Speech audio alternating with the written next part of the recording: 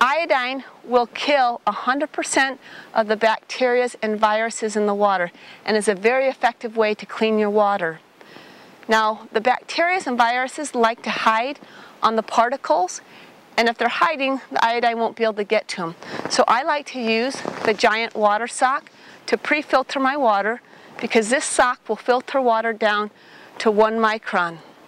This is not a standalone filter, but it's great to use in conjunction with either your gravity water filter or your Polar Pure Iodine Crystals, or with chlorine. This would also be a great combination to put in a backpack, a 72-hour kit, or a camping kit. Now let me show you how to use the Polar Pure Iodine.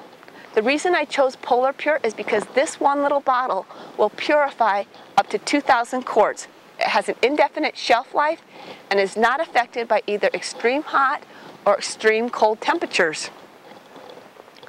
What you do is you fill your bottle up with your river water and put the lid on, and then let it sit for 1 hour while that solution saturates.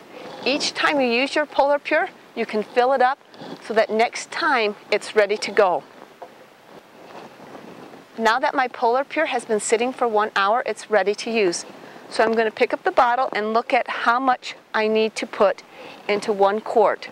The warmer my solution, the less I'll use. So if you're in cold weather, keep the Polar Pure next to you so that it will stay warm. Right here, it says that I need 2.5 capfuls per quart. So I take the lid off and measure out 2.5 capfuls. Pour that in.